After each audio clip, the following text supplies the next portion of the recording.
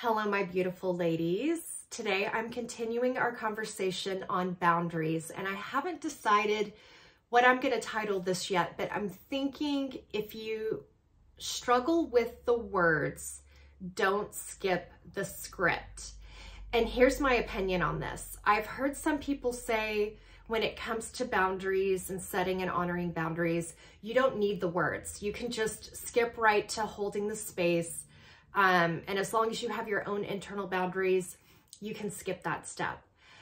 I agree with that if you've already are comfortable with your boundaries.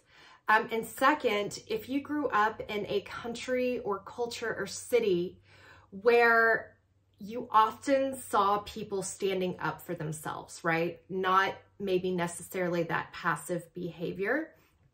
Or you were around women in your community, like whether it was your mom, your aunts, your grandmother, and women who you witnessed often standing up for themselves. Because when you're a child and you're exposed to this, I feel like you don't need to learn the words because you're already absorbing it, right? You're seeing it. But if you grew up in a culture or city where you did not see women often standing up for themselves. Maybe the culture of that community is for women to be more polite and courteous and hospitable, which often can mean being more passive. And if you didn't get to see women like this, it is difficult to use your voice because you haven't learned the words. And again, I've said this before, it's not just what you say, but it's how you say it.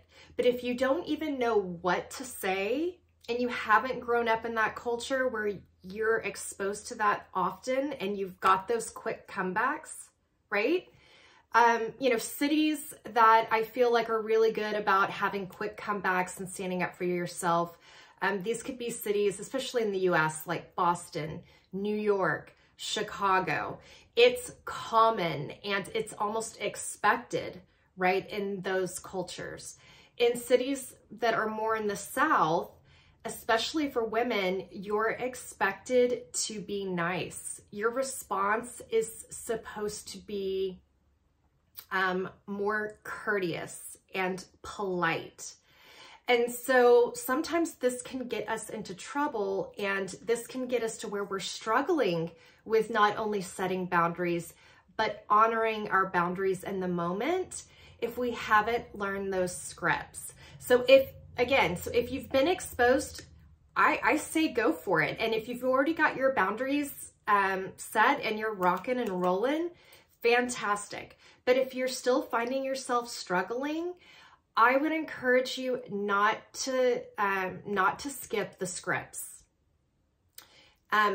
Practice using your voice, getting comfortable with the words.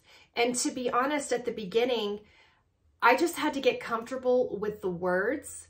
And then later, once I knew the words to say and those scripts, then I could have the energy and capacity to focus on how I said it. So it was a little bit bumpy, right, at the beginning. Or maybe I was a little direct, right? And I had to work on it. It takes practice, right? We're learning in layers. So I'm interested, what is your opinion on boundaries? Do you agree with me? Do you feel like you should learn the scripts? And also, how comfortable are you with the words in the moment?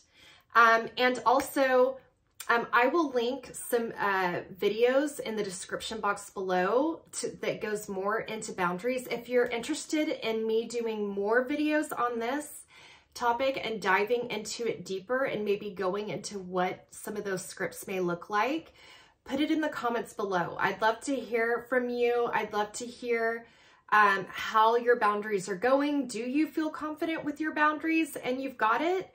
Or are you still working on it? So I hope everyone's doing well, and I'll catch you in the next one. Bye.